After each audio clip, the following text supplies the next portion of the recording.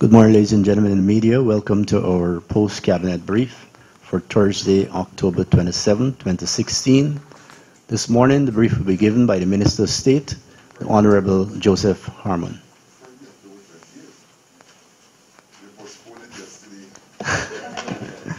Slip of the tongue.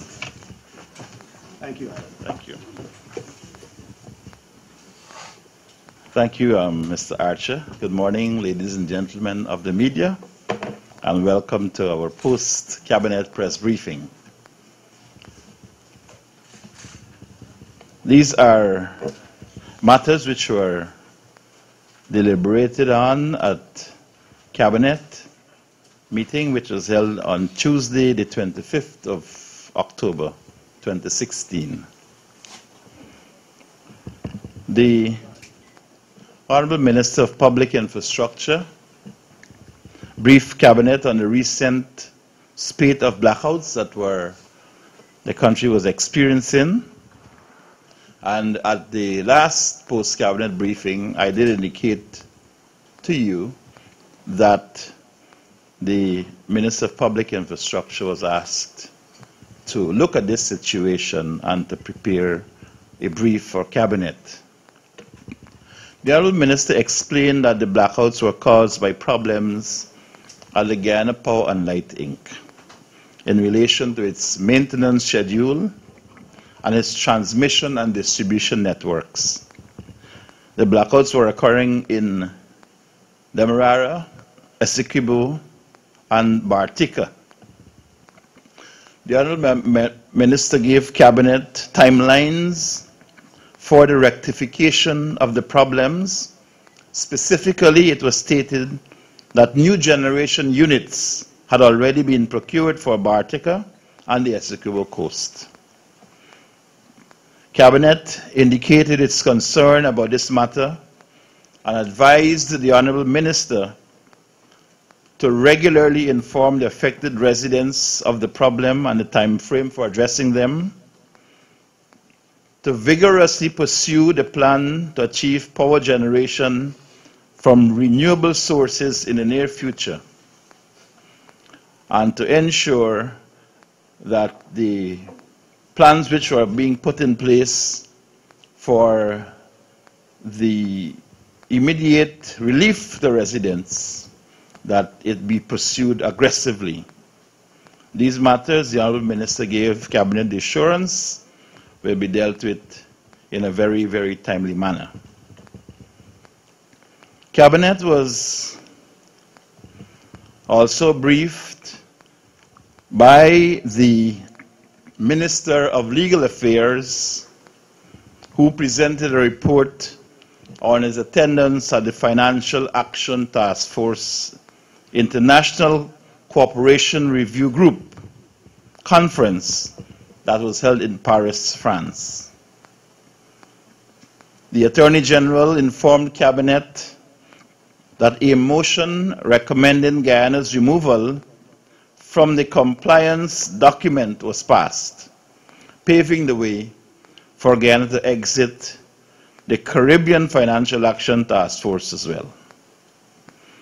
The Honourable Minister of Legal Affairs and Attorney General further informed Cabinet that Guyana would now be expected to prepare for the business rounds of deliberations. The conference had also examined the issue of de-risking, and a paper on the establishment of criteria for correspondent banking was presented to the conference. Cabinet agreed that the Honourable Minister of Legal Affairs and Attorney General would issue a statement on the report in the media. The Honourable Minister of Public Security also reported to Cabinet that he had attended a joint United States-Caribbean State Security Dialogue at the U.S. State Department in Washington, D.C., the United States of America. The Honourable Minister informed Cabinet that his report on Guyana's progress on whistleblower legislation, juvenile justice, and state assets recovery was well received at the dialogue and that the U.S. State Department had pledged support for our country's effort in these matters. As a sort of a follow-up, I am advised by the Honorable Minister of Public Security that as of yesterday, that the United States government, through its embassy here in Georgetown, has started to take follow-up action in that regard. It was also reported that a presentation was made on de-risking at that conference as well in relation to Guyana's banking system and its socio-economic implications, and that we were assured that the issues raised would be addressed. Copies of a joint action statement on the outcome of the dialogue were given to members of Cabinet, and it included in the statement were commitments to substantially reduce illicit drug trafficking in the Caribbean, the promotion and advancement of public safety and security, the promotion of social justice, and the establishment of a strong partnership for the future. Cabinet then gave its approval for the participation of Guyana at the 22nd session of the Conference of the Parties, that is COP22, to the United Nations Framework Convention on Climate Change, to be held in Marrakesh, Morocco, from November 7th to the 18th, 2016. This conference is expected to be an important step in implementing the Paris Agreement, which was adopted at COP21 last year. 81 parties representing 60% of global emissions have ratified the Paris Agreement so far.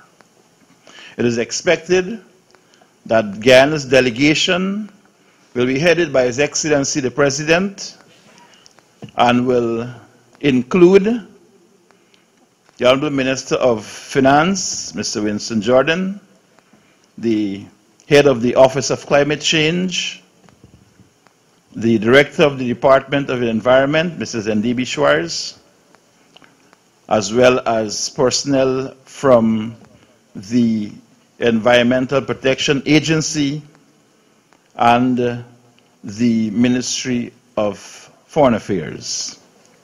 The delegation is expected to articulate Guyana's position on priority thematic issues of finance and to encourage stronger global action in addressing climate change, especially for vulnerable countries such as Guyana.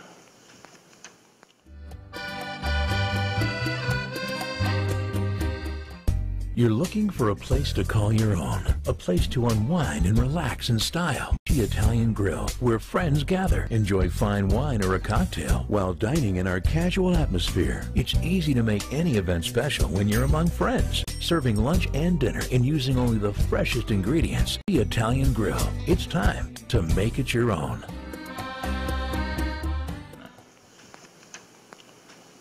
Guyana will be represented at the Islamic Education, Scientific and Cultural Organization's first conference of education ministers to be held in Tunis, Tunisia, from October 27 to 28, 2016.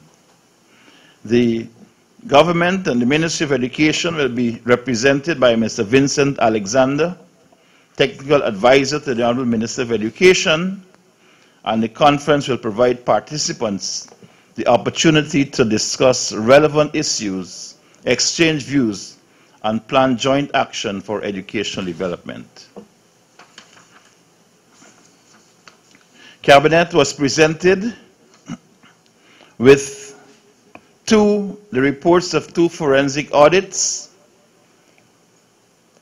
and reports on the Sparendam housing project, known as Pradoville 2, and the operations of the Guyana Cricket World Cup, Guyana World Cup Inc. These were presented to the Cabinet by the Honorable Minister of Finance. Cabinet, upon examination of the reports, concluded that in both cases, there were indications of criminal culpability that required further investigation. Cabinet therefore agreed that in each case, a special prosecutor's team would be established, that the Honorable Minister of Legal Affairs would submit a report to Cabinet within 1 week on the composition of such a team, that the reports would be handed over to the police for criminal investigations to commence into those matters.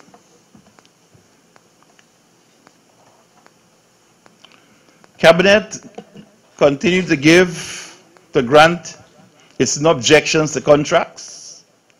As you know, this morning the Public Procurement Commission was sworn in, and therefore this might be a feature that will no longer be part of Cabinet's reporting, because the Public Procurement Commission will assume that responsibility. But Cabinet gave its objection to contracts as follows: for the construction of a fence, walkway, an extension of the guard hut facilities here at the Ministry of the Presidency, the sum of $41,206,660. A contract was awarded to JPM General Construction and Engineering Service. For the construction of a waiting room at the Public Hospital Suddy on the Essequibo Coast, Region Number 2, contract for the sum of $27,765,461, awarded to Technicon Investment. For the rehabilitation of the Accident and Emergency Ward at Charity Hospital, Region Number 2, a contract in the sum of $16,817,319, a contract awarded to M. Sukai Contracting Service. For the construction of a cafeteria and multipurpose complex at Queen's College in Georgetown, the sum of $44,936,672, awarded to Builders, Hardware, and General Supplies. For the completion of a call center at Enmore on the east coast of Demerara, Region Number 4, a contract in the sum of $59,616,865. Contract awarded to Builders, Hardware, and General Supplies. For the rehabilitation of a panel bridge at Liliendal in Region Number 4, a contract in the sum of $81,274,450. The contract awarded to H. Knott and Sons Civil Engineering Contractors. Those of you who traverse the railway embankment will recognize that this is a bridge just west of the Arthur Chung Conference Center. And the intention is to make, rather than being it a panel bridge, to rehabilitate it and make it a firm standing bridge. For the rehabilitation of the Burisiri Drainage Canal, Region Number 3, a contract in the sum of $24,325,000, awarded to Esmeraj Contracting Service.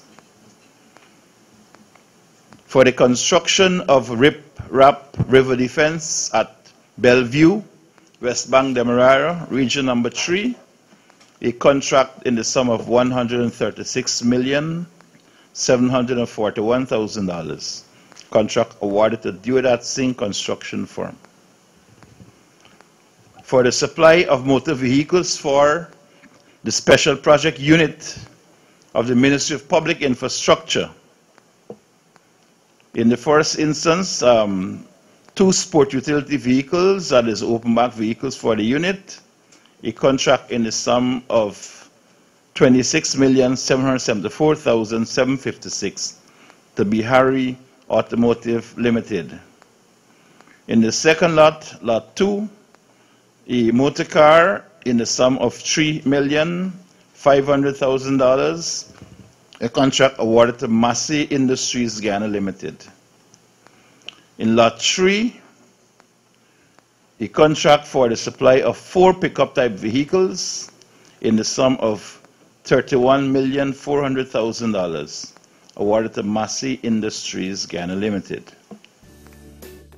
Superfoods assures the best quality corn and mixed vegetables. Our decade of experience and reliability certainly will help your cooking experience. Our farm fresh corn and mixed vegetables are always picked at prime season and canned to perfection. Once you taste Superfoods corn and mixed vegetables, you will know the difference. Superfoods corn and mixed vegetables, highest quality at the lowest price. Call Superfoods today. Located at 8 Rumfeld Industrial Estate, Georgetown. Call 223-1034 or 223-1035.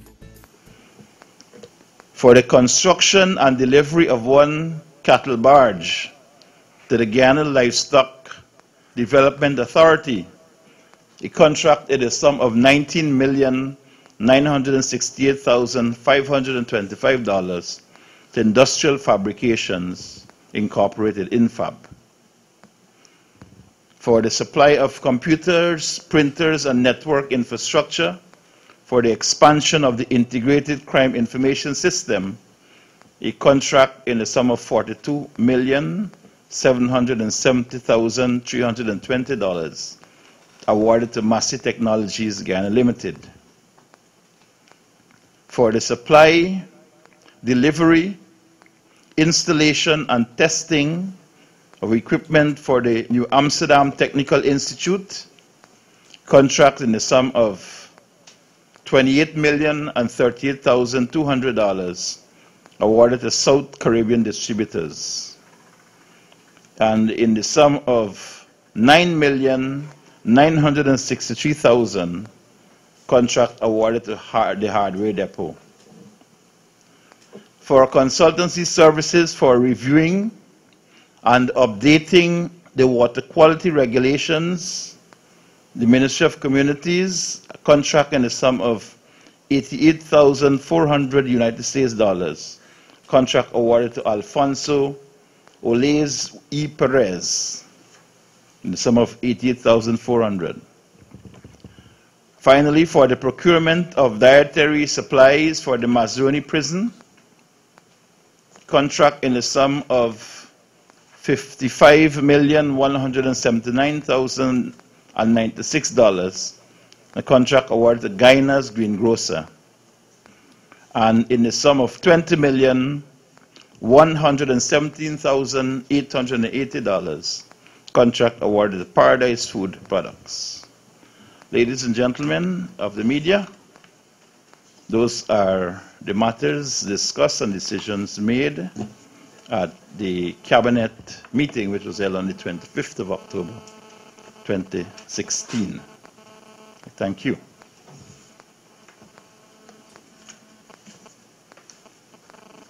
I now take your questions.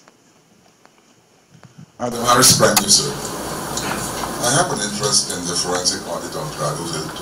I think that was done some time back. And there was an amendment to the law that gave SOCU the right to actually launch prosecutions. Why then is this issue being handed over to the police? Well, SOCU is, as we made this very clear before, a part of a unit of the Guyana Police Force, and that these are criminal investigations, and therefore the decision is to, it goes to the police, and the police decide whether it's SOCU or civil criminal investigation department will deal with it. But as far as Cabinet is concerned, the matter should be investigated by the criminal investigation elements within the Guyana Police Force.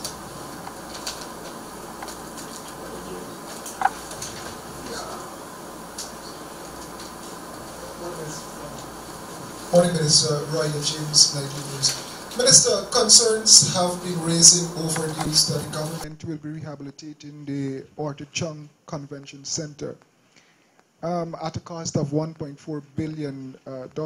But apart from that, two questions. What is the urgency to have the conference center rehabilitated? So much so that it will be out of operation for quite a few months. And can you say what are some of the repairs that will be conducted there? That's one. Two, the government's move to hold cabinet meetings at the Army mess has also raised some concerns. Up to, I think, was Wednesday, the opposition leader had some things to say about that in one of the dailies.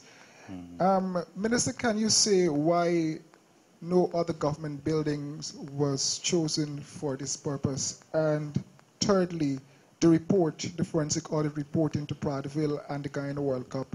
Can you say what are some of the illegalities found? And finally, can you give us an update on the state asset recovery bill? Thank you.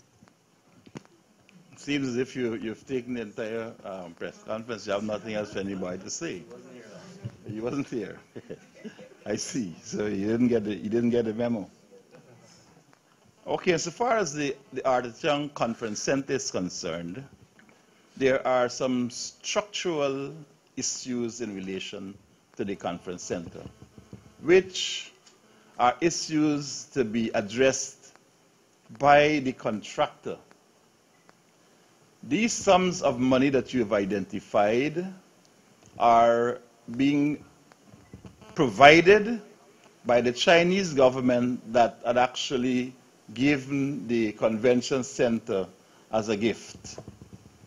So that these structural issues which have actually arisen over time will require the conference center to be closed.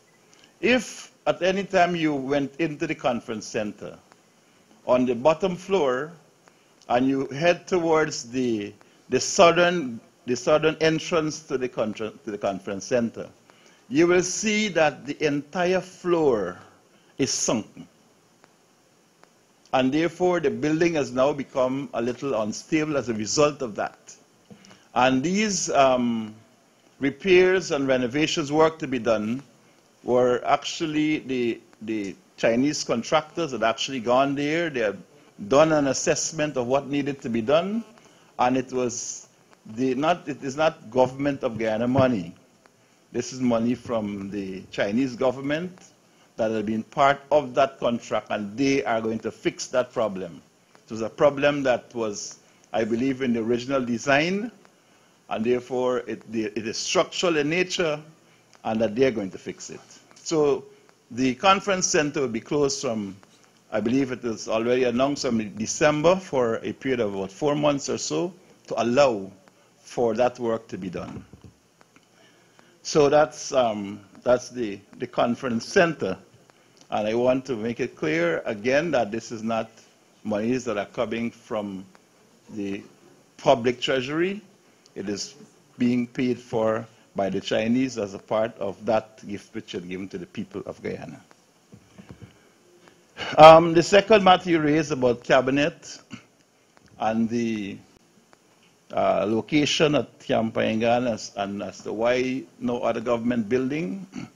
As you're aware, I did report that there was a contract for the repairs and renovations to be done to the cabinet room here in this building.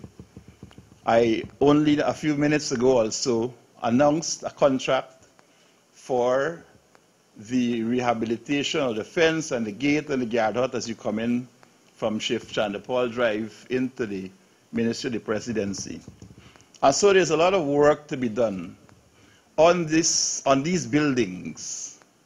You would recognize that since we came into office, that we had to do a tremendous amount of work in this complex to bring it to the state where we are.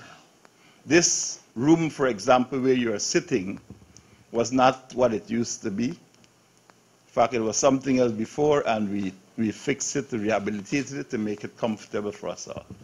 The cabinet room, those of you who attended the swearing ceremony earlier for the commissioners of the Public Procurement Commission will recognize the air condition goes on and off. It is old, it needs to be fixed, and we have to fix that. And it is not just for the members of cabinet. It is for the Guyanese public at large that have to do business here in Guyana. When ambassadors or foreign dignitaries come to present their credentials and so on, they come here. And we have to ensure at all times that this country's image is always at its best. And therefore, the works to be done here at the cabinet were identified very early in 2016 and became part of our budget allocations for this year, so that it was not that we just discovered this. So that the move of cabinet had to be into a secure place. We would have recognized also that there is an act which is called the Freedom of Information Act, signed and assented to by President Barra Jagdeo in 2011, the same gentleman who's talking about cabinet being here and cabinet being there. In that act, it provides for the security of cabinet, the security of documents that have to deal with cabinet, and it exempts any cabinet document from public disclosure unless it is specifically cleared by the responsible minister. And so the section of the act is very elaborate, and it provides a sort of protection on cabinet discussions, cabinet documents, cabinet decisions. So those are very important issues.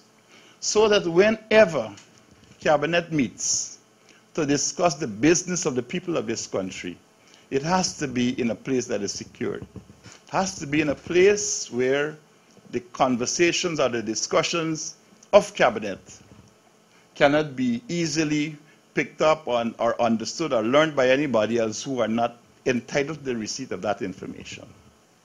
Cabinet documents are always classified as secret.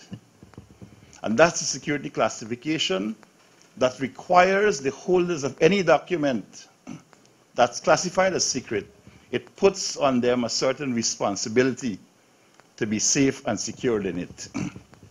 Yes, I've seen some issues in the media about why didn't we go to the Artichon Conference Center, but even before we made that decision, it was public knowledge that the center will be closed from the 4th of December for at least 4 months or so. The works to be done here in the cabinet room, in the ministry, will take about 3 to 4 months. And therefore, that as a venue had to be ruled out. We've looked at several other options, and in the view of cabinet, that the safest option was the Officers Club Camp Guyana, which provided the facilities for cabinet to meet, provided the facilities for cabinet to be able to do its recording, and provided a facility for cabinet discussions to be in a secure place which is not easily accessible or which is not easily heard by persons who are not authorized to receive the information of cabinet discussions. And of course, the minimal costs are associated with that, and we have to always keep an eye on costs. So that is an important feature. And the other gentlemen who have gone on record, I'm quite surprised at the quality of the statements attributed to persons who are previous chairmen of cabinet, who understand what the law is, who understand the security requirements of a cabinet meeting, that will make these statements. Cabinet is not meeting, not a place where you go buy a barbecue, as some cases used to happen in the past. You go to the Linden, to the Watuka, you have signed 2 documents, and you keep the rest of the meeting by the poolside. That's not how you deal with the business of the people of this country. We are a serious government, and we will take the business of the people's business very seriously. And therefore, we had looked at all of the options, and that was the best choice in the circumstance. As I said, it is a temporary measure until such time as the work on this building is completed. You raised some other questions, but I think I'll give the other members of the media an opportunity to ask their questions as well.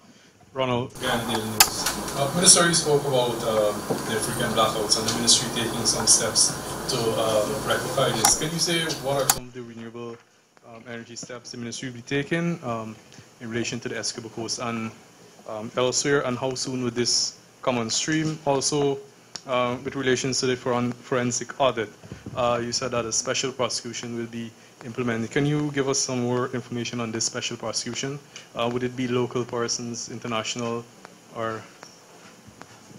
Thank you. Okay, insofar as the action plan for the Guyana Power and Light, I did indicate that the minister had identified new generating sets for these places. The problem with the Essequibo Coast was that it had not been converted from 50 hertz to 60 hertz, and that the majority of the equipment that are available are 60 hertz equipment. What that means is that there has to be a conversion, and that conversion, my understanding is an expensive exercise, and therefore the previous administration ran away from it.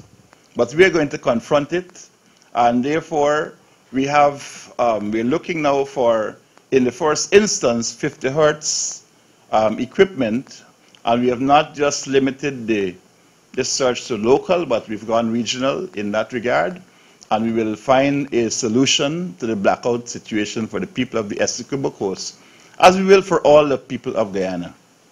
The minister also, Cabinet also had an extensive discussion on the use of renewable sources of energy, the use of wind, the use of solar, the use of hydro, and all of those were discussions which we have. And the Minister of Public Infrastructure, I believe, will release a report in that regard within a few days. The other one was the forensic audit, and the prosecution team. Well, the prosecution team will not be limited to just local personnel. It will have a wider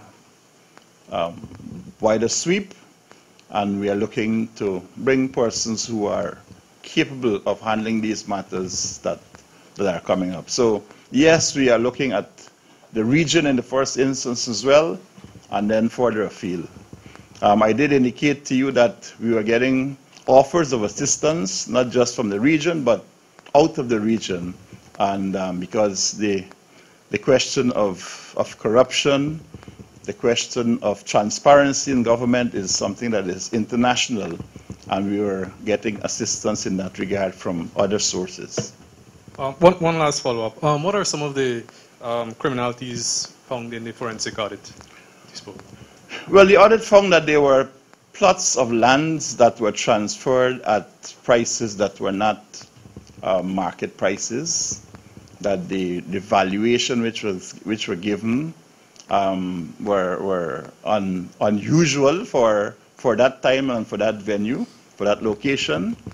The audit also looked at the transfer of a particular piece of land that was not far from what is now known as Praderville 2 for the price on which it was transferred, and then compared that to the price at which the members of the previous administration almost gifted themselves those portions of land. So these are some of the issues that has been raised, and we are going to have to leave that now to the people who are trained at building a criminal case, in some cases building a civil case, for them to take the necessary action. Marcel Thomas, Saarbrück News. Minister, my first question is pertaining to a release sent out by the PNCR However, it says a minister of government will be meeting with persons from the public at Congress Place. I want to know government's stance on the conflict there, where you have ministers of government meeting persons at the party headquarters on the government's business. That's one. And could you tell when the Iwakrama board would be established, if names have been selected for that board? And follow-up, quick follow-up to Royden's question is the answer then to government moving for the 4-month period of renovations from GDF. That's a no? There will be no moving. You'll remain there for the 4 months. If we remain there for the 4 months, yes, that is correct. That's one. Secondly, I cannot give you any statement on the Iwakrama board at this point in time. When that information is available, I give it to you. Thirdly, there was no discussion in cabinet about a statement put out by a political party about ministers and going to meet with the public. So I'm not aware of it at this point in time. You're raising it, but I'm sure we're going to we'll examine that. Clearly, there is a distinction between the government and parties. And so sometimes parties, even in the coalition, when they go to the party conferences and so on and make statements, we do not comment as a government. I deal with government, and I would ask maybe that you address those party matters to the political parties who made the statements. But certainly, as a government, we never discuss that at cabinet. Yes. Sorry, Larry, recently there was a court order to stop the tribunal investigating Mr. Campbell. We are of the understanding that when that court order came, the tribunal will have completed its investigation, meaning that that order would have no effect. Is that the scenario? And if so, has a report been intended to cabinet or to the government? Well, yes, the matter did come up, sorry. The information at our disposal is that the tribunal has completed its work, and that at the time the order was served on the tribunal, that hearings and so on had been completed. But we are law-abiding government, and the requirement is that the tribunal hands over its recommendations to the president. As the government, since there's an order of court, we respect the order of court. And the return date, I understand, on that order is the 31st of October.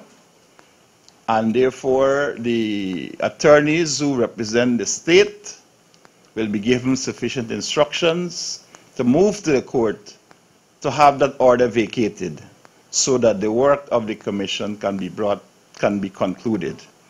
The work is not concluded until the tribunal hands over its report to the president.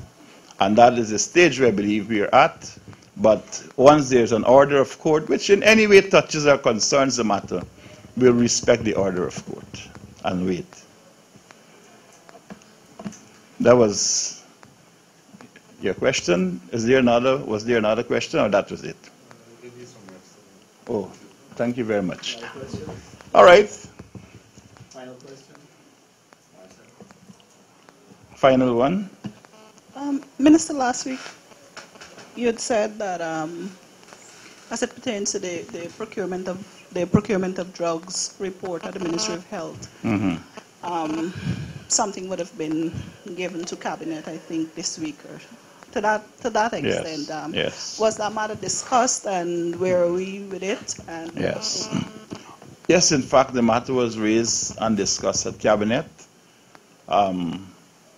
What we have are are statements that have been made by certain persons that came to the attention of the Honorable Minister. And so Cabinet has decided that an investigation, an inquiry will be launched into these reports and these allegations. The important matter to understand in matters of this nature is that when people make allegations, they must be prepared to come and give that information to a properly constituted inquiry. Sometimes that is the problem that you have, that someone is prepared to quietly whisper something in your ear, but they're not prepared to come to an inquiry to say, well, this is what we have found, this is what I know, and this is what I am prepared to say. So that might be a challenge, but nonetheless, because of the seriousness with which the administration views matters of this nature, the administration, the Cabinet has agreed to have an investigation launched into this matter. That was it, or you had another one? That was it. Thank you.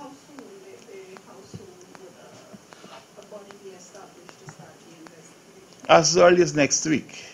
Next week, yes. As early as next week. All right. Yes, sir. Of the good mistakes is that you don't want to go away. I'll leave You it can take the rest of the questions we need to ask. But did he ask some other questions? What else did you ask? You see, it was not important. It was not important. All right, thank you very much, ladies and gentlemen.